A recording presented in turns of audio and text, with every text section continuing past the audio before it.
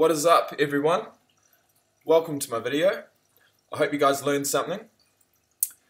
Now, before I get into anything, what I will say is that it might seem daunting, it might seem like a mission, but if you just put in that little bit of effort at the start, it's definitely going to come back tenfold at the end when you've got this awesome piece of data in front of you that you can look at anytime you like, you can refer to whenever you want, and it's a complete overview of your whole entire diet. Any mistakes that you've made, you're going to be able to see, and any progress that you make, more importantly, you're going to be able to see why and how you've made that progress. So, it's not for everyone, okay, but personally, I am just coming into my first ever show. I invested money into getting a coach, and so from that day, I started here at day one and started tracking my diet completely. So I use the app MyFitnessPal. You can get that from myfitnesspal.com. Sorry, that's not it. myfitnesspal.com, or you can go on the App Store and just look up MyFitnessPal. It's an absolutely epic app. It's got scanning capabilities. You can just scan all your food items and it automatically goes in. You just choose how many serves you've had, or you can go through and type them in. Or if your food isn't in the database, which I have never come across a food that is not in the MyFitnessPal database, but if it's not there, then you can also just add protein, fats and carbs just as a number and as a value. Alright, so first of all, I'll just run you through exactly how I set it up. So, I mean, knowledge is key here, guys. I'm sure everyone on a diet would want this in front of them, would want to be able to have a snapshot of their entire diet, but I think knowledge is probably the only thing that's missing, and it's very easy, guys. I've used Excel in my work, I've used it at school, but I've never done a proper course on it, and I only used two little calculations in this table to make all of these values work, and I'll show you that now. So, first thing I did was come across the top and make up columns of everything you want to track. So I should probably put day in here too. Oh, fuck it. No, don't worry about that. Right, so first thing I did was come across here and put columns of every single thing that I wanted to track. So there's only 6 things at the present time, and that is calories first of all, protein, which are my 2 top things that I want to track, because I think as far as fats and carbs go, you can sort of make those up as you go, but protein and calories are going to be exactly what gets you the results and what maintains the muscle. So we've got calories, protein, fat, carbohydrates, sugar and fiber. We've got the 3 macros and the 2 micros that I want to track. And then coming down here on the horizontal axis, we've got the days. And each week has 7 days, and then at the end of each week we've got averages, and whatever's in these columns, this value in bold down here and in italics is the average of these 7 values.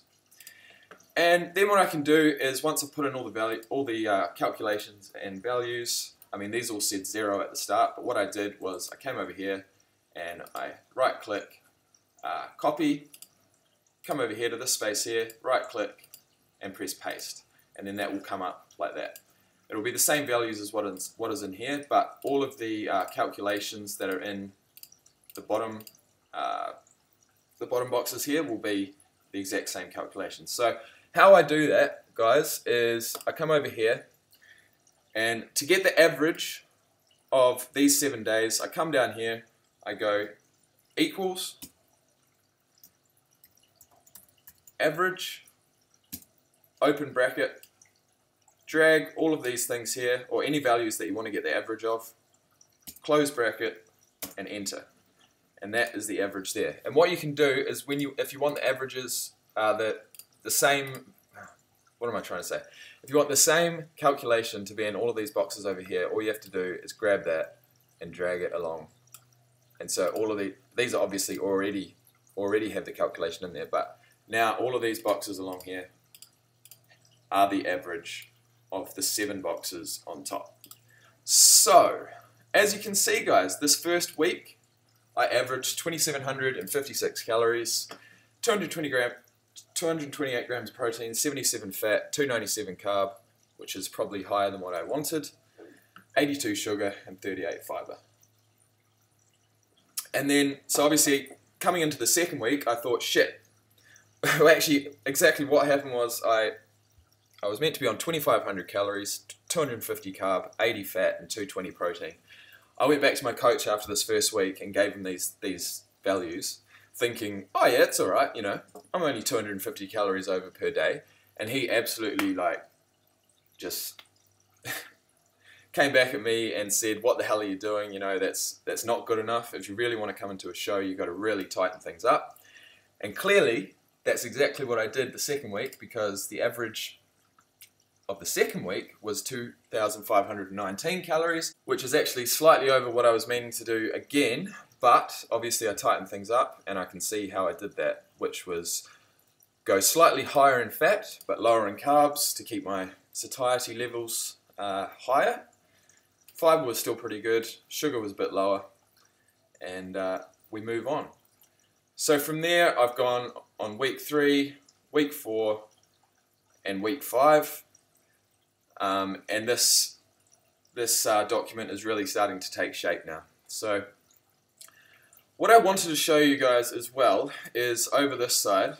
First of all, I just did the calories, protein, fat, carbs, sugar, and fiber, and averages over a week. And then what I did was I went and bought a Fitbit, and I started counting my steps. So not only do I have all of these categories over here, but I've also got a steps and a calories burnt category. Just for my information, I really don't trust the Fitbit, but as far as, you know, making this document more comprehensive, it's not a bad idea. So down here, on day 17, I started tracking my steps. So from that day forward, I've tracked my steps every single day. Now, if any of you have a Fitbit, you'll know that it calculates your resting metabolic rate, and it calculated mine at 1,920 something calories, which I thought was actually bang on. I thought my resting metabolic rate would be more, but it actually turns out it's probably not. So from that day, I actually started trusting the Fitbit, and it's given me these values over here, because what happens is it calculates your resting metabolic rate throughout the day, then any calories you burn through movement. On top of that, it'll add on. So then at the end of the day, you've got a total value of calories burnt per day. And that is what this column, calories burnt. So I've got steps and calories burnt, and I can get that value each day as well. So now I've got 8 columns. So as well as that, you come over here, I've actually got whether I weight trained on the day. So that's going to, I don't have, you know, from the start I was actually saying exactly what body part I was training on the day, but now I don't. I just say yes or no. So as you can see from the start, I love my weight training. I've had 1 day off in the past 5 weeks. So that's just me, and that's just how it goes. Now, body weight, I put in that too. So I started at 92.5. I really regret not weighing my body weight every single day. I went through a stage where if I wasn't having a new low, I wasn't tracking it. So I only tracked it once that first week, once that second week, twice the third week, twice the fourth week, and once last week. And this week I've been having new lows. So I've still got my data to enter for this week here and all of these values, but we'll do that. And then finally, guys, I know I've kept you for ages. I just want to show you everything.